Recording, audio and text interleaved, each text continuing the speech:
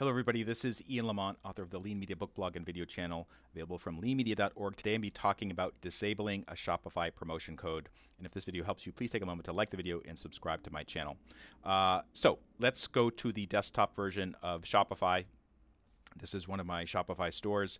And what I want to do is kill a discount for whatever reason. So here's a discount code. It's giving 100% off to people.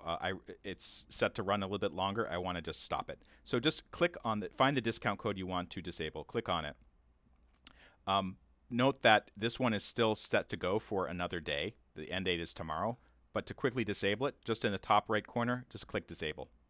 This discount code will expire now and all unsaved changes will be lost. So I'm just going to disable it. Okay.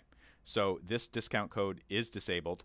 If I wanted to re-enable it, I could click it. But also, if I just want to make sure that it's disabled, just go to the list of discount codes. Just click on discounts in the Shopify navigation, and it will be grayed out. That means, and it will also say expired. That means it won't work anymore. You may need to do this if people are taking advantage of it too much, or there's some other problem, and you want to just kill it right there.